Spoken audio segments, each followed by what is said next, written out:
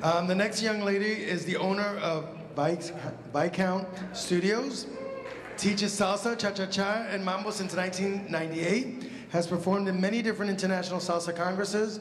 She's also exercised her dedication to bringing Latin music and dance to the greater public by performing and teaching. Miss Sarah Riddle.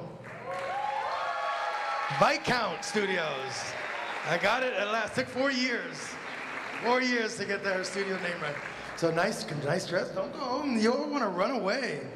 So tell us a little bit about the salsa scene here or about your studio.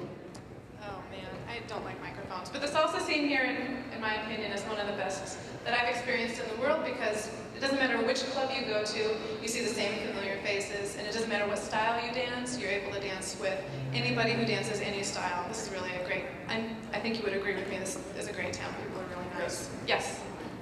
Yes.